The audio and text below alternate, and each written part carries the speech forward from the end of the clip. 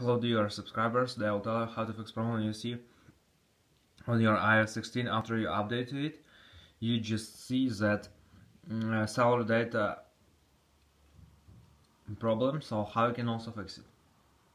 So for fixing it, you just need to go to the settings. In the settings you need to find Wi-Fi. If you use Wi-Fi, just try to turn it off and turn on again. So after you can try to open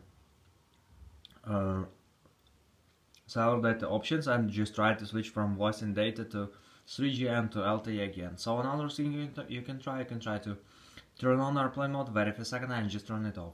And the latest option you can try to restore phone, so just go to the general, just scroll down, just tap on shutdown, slide to power off, wait for a second and just power phone again, so just simple restore phone. So thanks for watching, have a nice day, subscribe to my channel, click like and bye.